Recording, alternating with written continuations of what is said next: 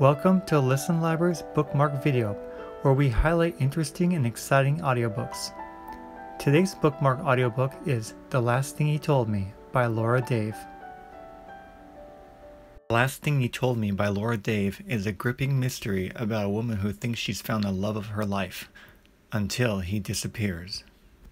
There's a knock at the front door, and on the other side someone is waiting to tell you the news that changes everything.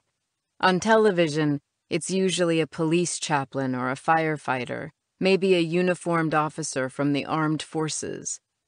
But when I open the door, when I learn that everything is about to change for me, the messenger isn't a cop or a federal investigator in starched pants. It's a 12-year-old girl in a soccer uniform, shin guards and all. "Mrs. Michaels?" she says. I hesitate before answering, the way I often do when someone asks me if that is who I am. I am, and I'm not. I haven't changed my name. I was Hannah Hall for the 38 years before I met Owen, and I didn't see a reason to become someone else after. But Owen and I have been married for a little over a year, and in that time I've learned not to correct people either way, because what they really want to know is whether I'm Owen's wife. It's certainly what the 12-year-old wants to know, which leads me to explain how I can be so certain that she is 12, having spent most of my life seeing people in two broad categories, child and adult.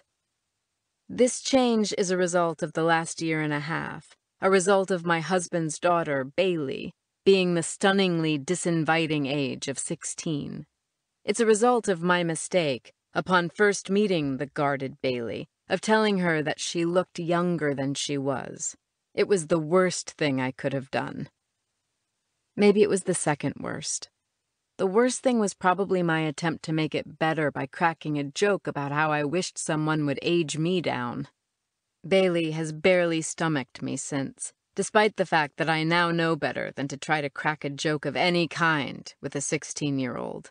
Or, really, to try and talk too much at all. But back to my 12-year-old friend standing in the doorway, shifting from dirty cleat to dirty cleat. "Mr. Michaels wanted me to give you this," she says.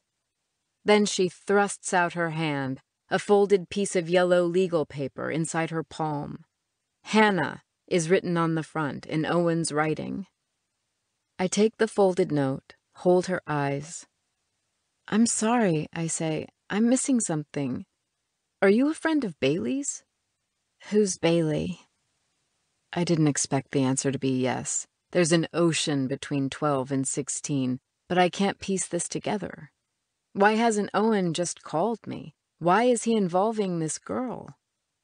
My first guess would be that something has happened to Bailey and Owen couldn't break away, but Bailey is at home, avoiding me as she usually does. Her blasting music, today's selection, Beautiful, the Carole King musical, pulsing all the way down the stairs, its own looping reminder that I'm not welcome in her room. "I'm sorry, I'm a little confused. Where did you see him?" "He ran past me in the hall," she says. For a minute I think she means our hall, the space right behind us, but that doesn't make sense. We live in a floating home on the bay, a houseboat, as they are commonly called, except here in Sausalito, where there's a community of them, 400 of them. Here they are floating homes, all glass and views. Our sidewalk is a dock. Our hallway is a living room. "So you saw Mr. Michaels at school?" "That's what I just said." She gives me a look like, where else? "Me and my friend Claire were on our way to practice, and he asked us to drop this off. I said I couldn't come until after practice, and he said fine. He gave us your address." She holds up a second piece of paper, like proof. "He also gave us $20, she adds. The money she doesn't hold up. Maybe she thinks I'll take it back. "His phone was broken or something, and he couldn't reach you. I don't know, he barely slowed down." "So, he said his phone was broken?" "How else would I know?" she says. Then her phone rings. Or I think it's a phone until she picks it off her waist and it looks more like a high-tech beeper. Are beepers back? Carole King show tunes, high-tech beepers. Another reason Bailey probably doesn't have patience for me. There's a world of teen things I know absolutely nothing about. The girl taps away on her device, already putting Owen and her $20 mission behind her. I'm reluctant to let her go, still unsure about what is going on. If you're interested in picking up a copy of this book, there's a link in the description below.